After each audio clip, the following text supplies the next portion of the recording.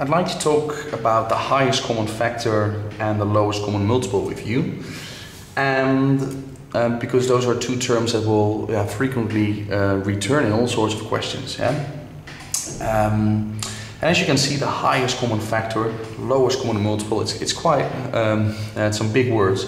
So we usually talk about the HCF, the highest common factor, and the LCM, the lowest common multiple. Okay, so you rarely see it all written out. We talk about the HCF, LCM, highest common factor, and the lowest common multiple. Now, what does that mean? Well, if we look at the highest common factor, for instance, they give us two numbers, let's say the numbers 6 and 8. What is the highest common factor? So common means something they have in common and something they both have, and factor, you should know what factors are. And what is the highest one they have in common? So which factor do they both have, and then the highest one of them? Well, okay, well, let's first find out what are the factors of 6 and what are the factors of 8. So I'm making my little factor tree. In a previous question, you could have seen why I call it a factor tree. I never draw the tree, but I call it still a factor tree. Anyway, 6, I write it in factor pairs and I never forget one. So 1 and 6, 2 and 3, and then 3 and 2 again, I already got those. So 6 has 4 factors, 1, 2, 3 and 6. Let's have a look for 8, 1 and 8, 2 and 4, 3 and nothing, and then 4 and 2 again, I've already got those. So also 8 has got 4 factors, 1, 2, 4 and 8. Now what is the highest common factor? Well, they both have 1 in common, they both have 1 as a factor, but is that the highest one? No. As you already have noticed, what is the highest common factor? The 2. So the highest common factor for 6 and 8 is 2. Now, when is that important? Well, in all sorts of situations, but for instance, they give you the fraction 6 over 8, and you have to simplify that. You have to simplify a fraction always when it's your final answer. And simplifying means taking out the highest common factor, taking out the HCF. That's what simplifying fractions means. Now what is the highest common factor? So 6 is 3 times 2, and 8 is 4 times 2. And so you should be able to realize that 6 over 8, you should simplify to 3 over 4 by taking that highest common factor, the 2, out. Alright. Now what about the lowest common multiple, the LCM? So now we're talking about the lowest, common, again, the one they share, multiple.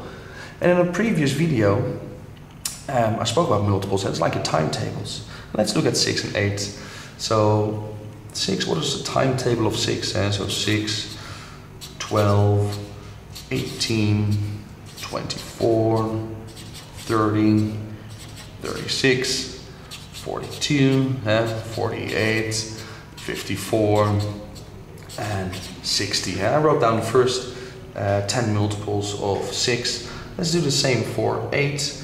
So if I make a little line there in between, okay, let's write down the multiples of 8. You can already start. So that's 8, 16, 24, 32, 40, 48, 56, 64, 72, and 80. The first 10 multiples of 8. Now what is the LCM, the lowest common multiple? So which multiples do they both have? Now let's have a look. Well, they both have 48. They have that one in common. But is that the lowest one they have in common? No, because they indeed have 24 in common as well. Is that the lowest one? Yes, it is. So the lowest common multiple for 6 and 8 is 24. Let's write that down here, 24. And again, when are you going to use that? For instance, when you're adding and subtracting fractions, let me make a different paper. And for instance, you have 3 over 6 plus 5 over 8. I know 3 over 6 is a half, but okay, just for this example, 3 over 6 plus 5 over 8. And then you have to change that denominator in order to be able to add a fraction. And then you want to do that using the lowest common multiple. Yeah, and the lowest common multiple is 24, as we have just seen.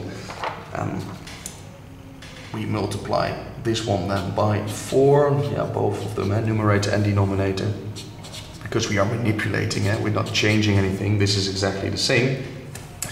And we multiply this one by 3, numerator and denominator. And then I can easily say, so 12 plus 15 is 27 over 24, which is a top-heavy fraction, by the way. So let's turn that into a mixed number. I go a little bit too deep now into the material, but anyway, when do we use the lowest common multiple? For instance, when we're adding or subtracting fractions. Okay, highest common factor. Which factor do they both have? They have in common, and then the highest one. Okay, lowest common multiple. We're talking about multiples. Which do they both have? But then the lowest one. Okay, in the next video I'm going to give you a few more examples, but this is the theory behind it. All the best.